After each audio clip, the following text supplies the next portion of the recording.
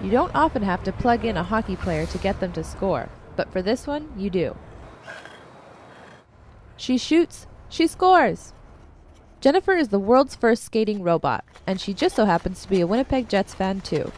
She was built by Korean manufacturer Robotis, but her software was developed by the Computer Sciences Department at the University of Manitoba.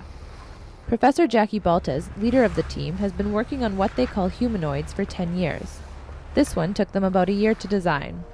The plan is to get her to work with rescue teams. For me, the research is to build robots that are useful for people and society, so things like a robotic fireman. In order to be able to do that, we need to be able to walk over uneven surfaces, debris fields.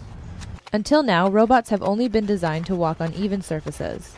The pint-sized robot is named after Jennifer Botterill, a 3-time Olympic gold medalist from Manitoba.